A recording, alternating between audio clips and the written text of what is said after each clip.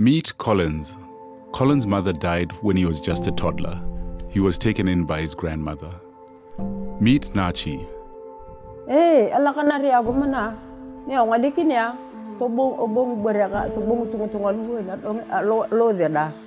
Nachi did all she could to support Collins, but the situation became more than she could handle alone.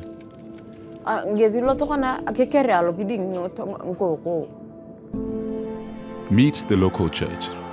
When Collins was enrolled at the local Compassion Child Development Center, things began to change. He was sponsored. He started school.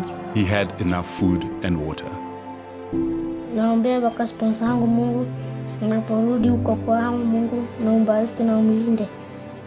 But this was not the end of their troubles. Collins and Nachi lived in a house made of mud. When heavy rain came, their home collapsed. With nowhere to go, Collins and Nachi moved from neighbor to neighbor each night, asking for shelter. Pata nyumba, utashukuru Mungu. That's when the local church stepped in with support from Compassion. Collins and Nachi were built a sturdy new home.